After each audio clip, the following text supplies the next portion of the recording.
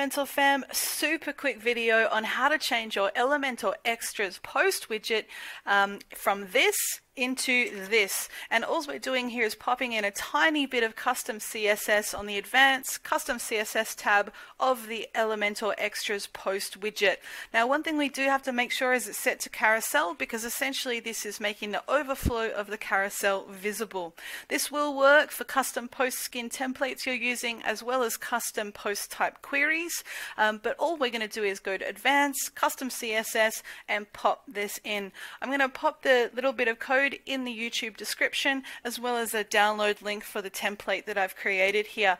But essentially what we have is selector.ee-swiper__container squiggly bracket overflow equals visible semicolon closing squiggly bracket, and that is just telling this to make the overflow of the slider visible. Super easy. Hope that helps. Have a good one.